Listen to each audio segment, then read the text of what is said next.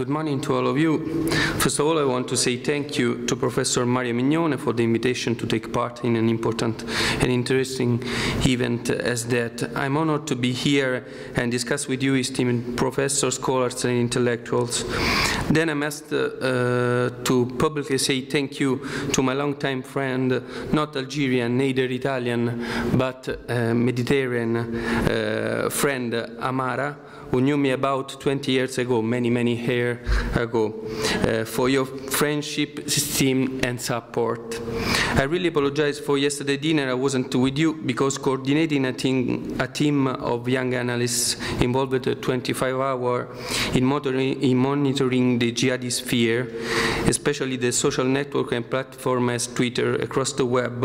And yesterday, as soon as the first news about the Paris attack appeared, I began to connect with them to follow the evolution of the in-progress situation, to capture significant contents, collective imageries, and about the mood, especially of the group of self-proclaimed jihadi lions of the web, and or other groups of followers as proto-jihadists. Finally, I apologize for my tiredness, but for the same reason I didn't sleep. In this situation, it's very important information gathering to understand, and not automatic, but human information gathering, to understand what's happening and what changed. Well, the current presentation aim is to represent the complexity of the dark side of the Mediterranean scenario, focusing on three different criminal phenomena: organized crime, mafia, and terrorism, populating the same playground, usually not competing, but directly or indirectly interacting, and make business, criminal business, and or share targets together.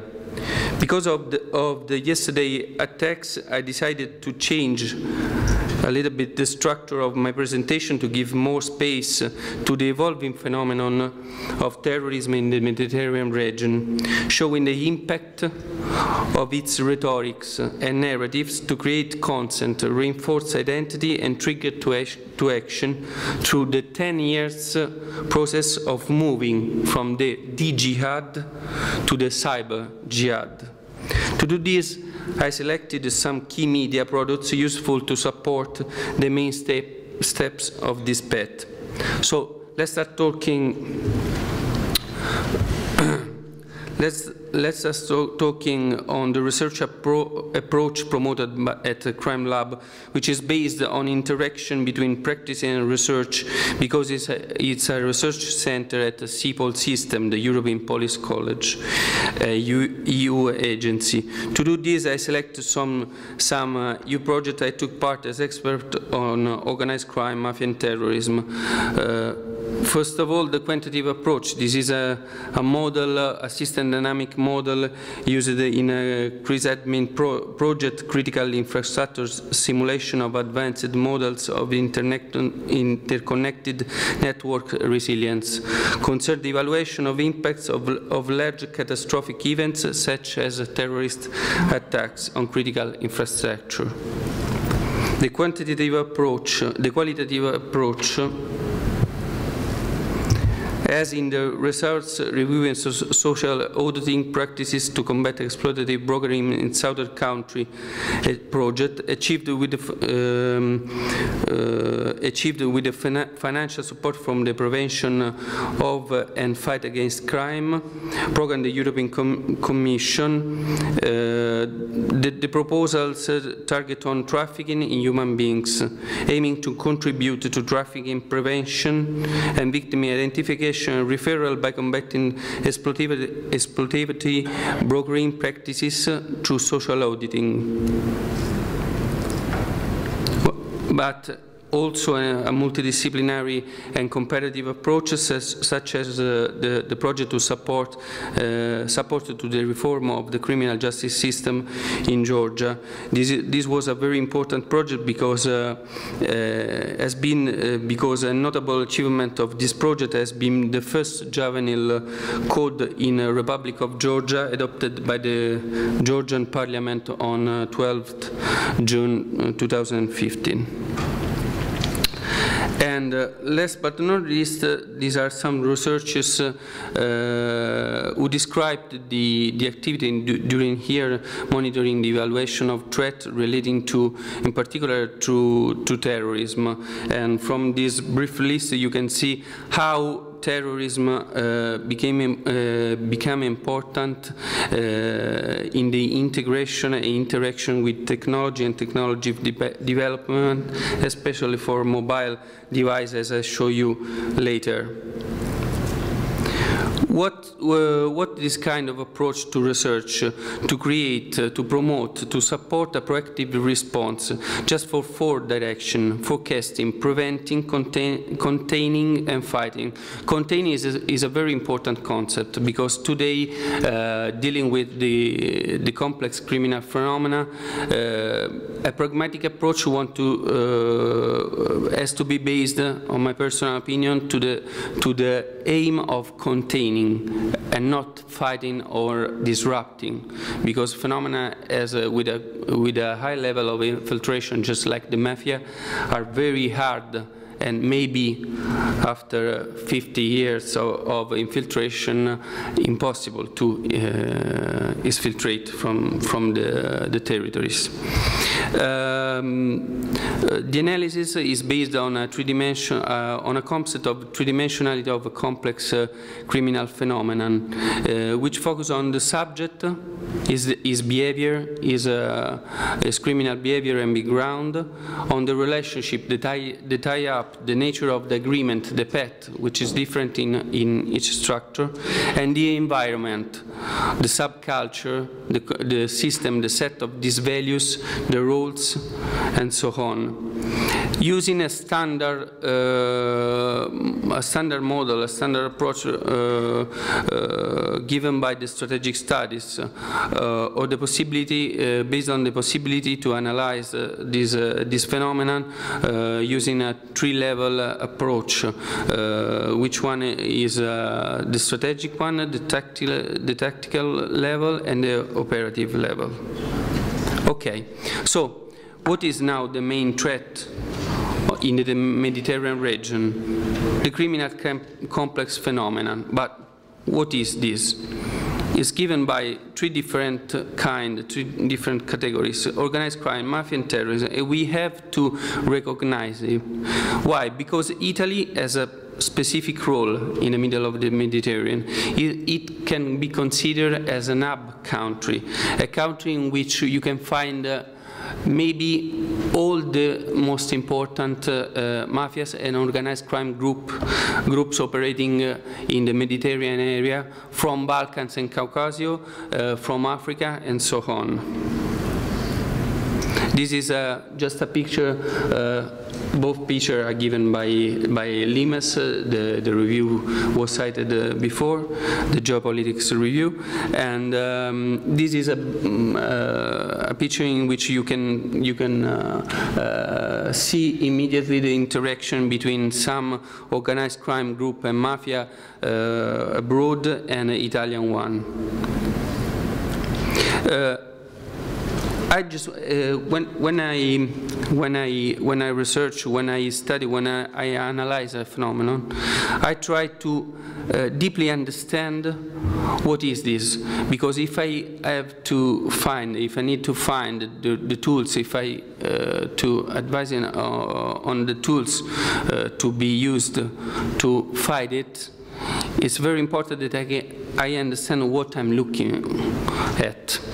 So, organized crime group has a specific task, an high level of criminal specific skill. Is based on a system of functions. It's a small group, 3 or 12 individuals. Its structure is horizontal, sometimes leaderless or with a strategic leader.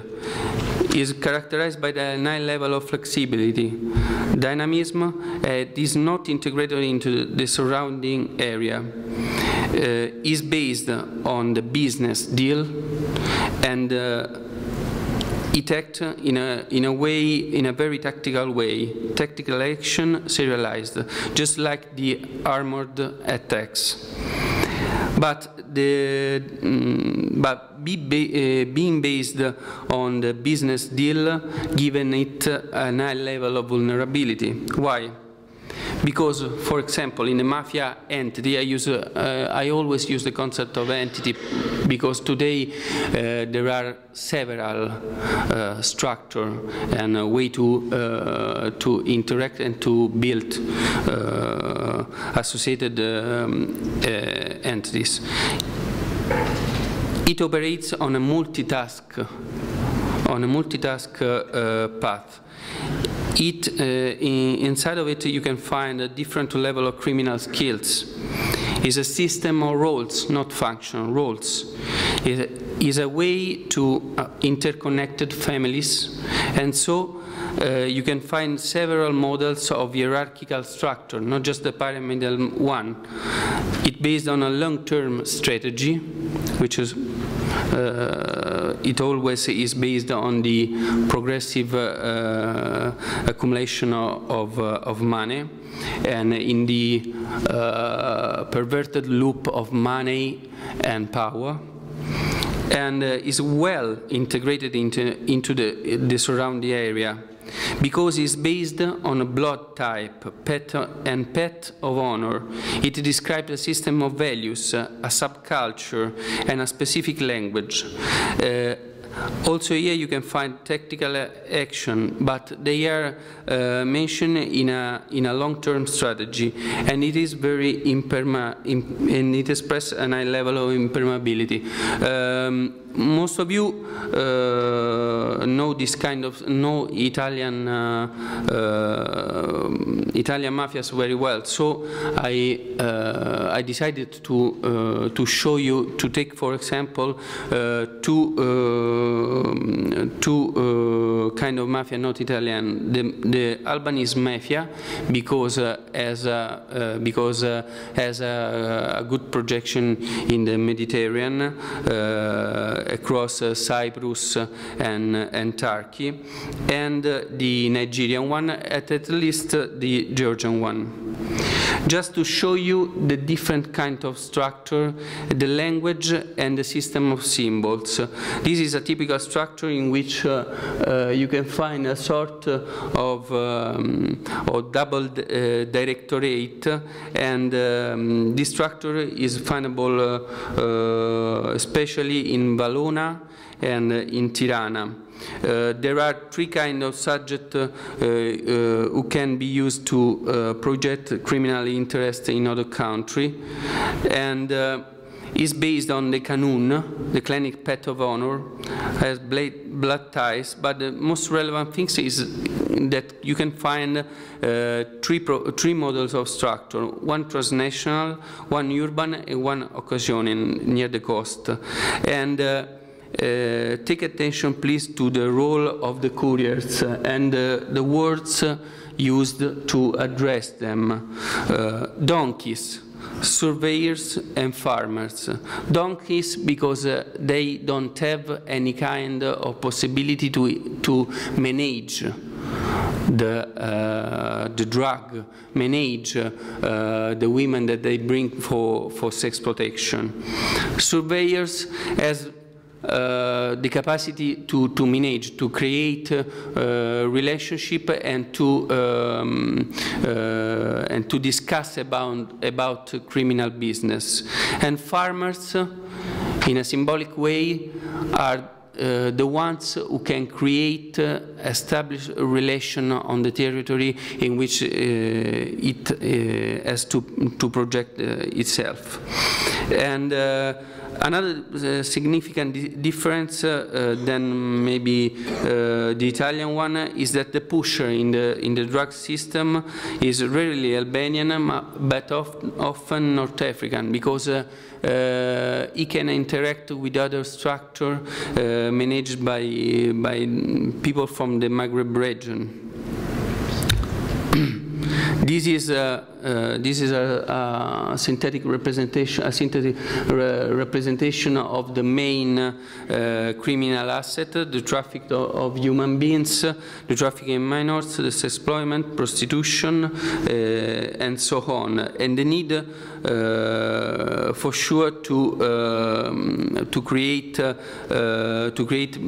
solid basement from the criminal business, so the money laundering and the joint money laundering with other structures, just like the Pugliese Corona. It's a projection of a small group of people from Puglia in the Albanian region. That structure is very different than the Nigerian mafia. Nigerian mafia, two key points, the two main most important cities of Nigeria for criminal business are Abuja for prostitution, and especially Lagos from corruption, money laundering, and so on. This structure is completely different than the first one because it reflects the model of manage life, the system of relation typical of the Nigerian society. I propose two kind of structure, the black eggs, and both two are similar than a plane in a symbolic way. And the which is considered a most developed form of mafia structure because in the symbolism of the plane has two directorates working parallel in Gene A and Gene B. But this is a representation of the main criminal business of Nigerian mafia. And this is an interesting picture in which I try to represent the sexploitation for prostitution and the role of the voodoo culture applied to young women to manage their will and to force them to prostitute, with the role of a transgenerational role of the madame, which was a prostitute before and after it became a manager of the prostitution. Then he can transfer the experience and make this kind of sexploitation more softly. And with the voodoo, the Nigerian madam be in contact with the Italian madam, and they can control all the family of the victims in her country. This is a completely different structure, the Georgian mafia. The Georgian mafia is very flexible, is characterized by a sort of intense mobility and nomadism. And for example, the projection in the southern part of the Europe and the Mediterranean has, during the investigation, revealed three main cities: Rome, Zurich, and the Principality of Monaco. And the system of tips in law is structured in level, but in a very there are many operators that can be managed apart a percentage of the criminal business. That's because they can move very fastly in all the European countries. But during the last years, we experienced the moving from transnationalization of mafia to globalization. Everything starts maybe on 26 years ago during the fall of the Berlin Wall, and this is an interesting wiretapping between two Neapolitan members of Camorra, for example, in which one you can find an element of the future development of the Camorra or the Ndrangheta too. That is the targeting of small and medium-sized enterprises, just like discos, bar and pizzerias. But we have to consider that the European scenario, and so the Mediterranean as a part of the European scenario, is characterized by, as given by the Europol, the last report. This is the data relative to 2013, but the report is 2014, estimated 3,600 organized crime groups operating all over Europe. So, let me say, how much is stupid after the Charlie Hebdo attack, for example, when I watch on TV many journalist investigation on the capacity to buy a Kalashnikov and a K-42 across the web. I don't think that having 3,600 organized crime group all over Europe is difficult. It's necessary to buy it on the web, on the dark web. And that's why, for example, there is in the middle of the Europe availability of this kind of criminal tools. But now we must consider that the mafia are stronger, more complex, more branched and more powerful than other organized crime groups.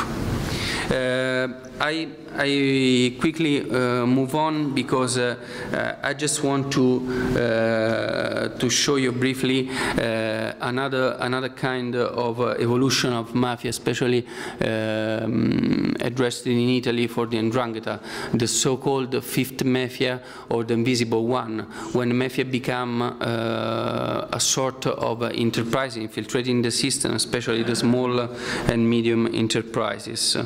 But okay, I just want to bring you on the terrorist entity. From the jihad to cyber jihad, I selected a few videos to show you how much how is important to the capacity to create a collective imaginary in today Islamist. I want to call it Islamist and not Islamic terrorism. To create an entity, a transnational entity based on the digital individualism and given by the interaction to a do-it-yourself long-term violent enculturation, the process of self-radicalization or radicalization across the web. I call this process the metamorphosis of globalized jihadism. I want to show you I want to start from the statement of al-Zawahiri in 2005 when he posted on internet this statement. But it's important. We have underestimated this kind of statement because during the move from an analogic culture to a digital culture, we are underestimated that the new battlefield is not only in terms of technology, but in particular as cyber-social environment. So we have to use new tools to understand the complexity of this environment, to understand the behavioral triggers and so on. From Al-Qaeda to Islamic State, the metamorphosis. Now, this is just to represent you that we used to forget the impact, the capacity to create consent of a terrorist group when it is not on the top of the news. But for example, this is a representation, a very good study from Daniel Kilmage, who represented in 2008 the capacity, the media capacity and media galaxy of Al-Qaeda. And all of this stuff was not disappeared, but is still moving and creating entities that can be hybridated and can become something more new.